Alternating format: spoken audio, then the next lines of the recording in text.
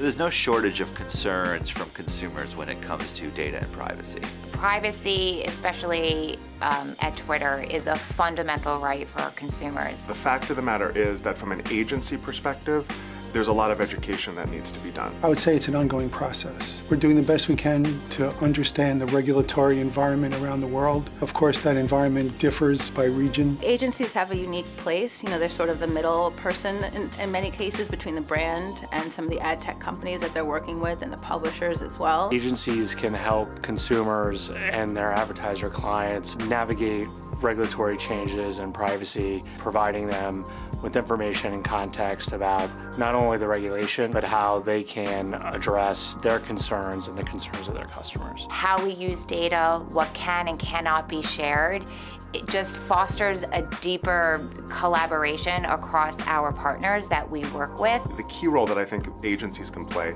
is education and making sure that everyone understands how to pivot the conversation from one of the sky is falling to one of, okay, how can we operate in a more compliant way while still delivering the value that the data can bring. Agencies have a huge role. They are the stewards with the brands of the brands. And it's not going to change. Our job is to fully manifest the value of data. It's an incredible asset, but it's a very scary asset.